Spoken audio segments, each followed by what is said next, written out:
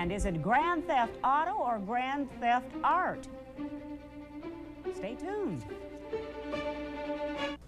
It's not too often we take the time to report a stolen vehicle, but it's also not too often that a thief steals a car as hard to miss as this one.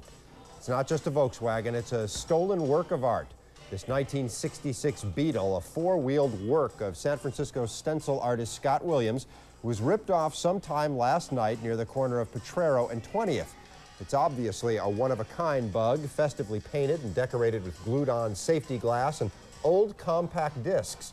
In short, you'll know it when you see it, so if you spot it, please call the San Francisco Police Department. Let's hope they don't strip it to listen to some old CDs. Who would think they could get away with that? But let's hope they don't. Don't change that dial. Russell Chamoka is up next with sports.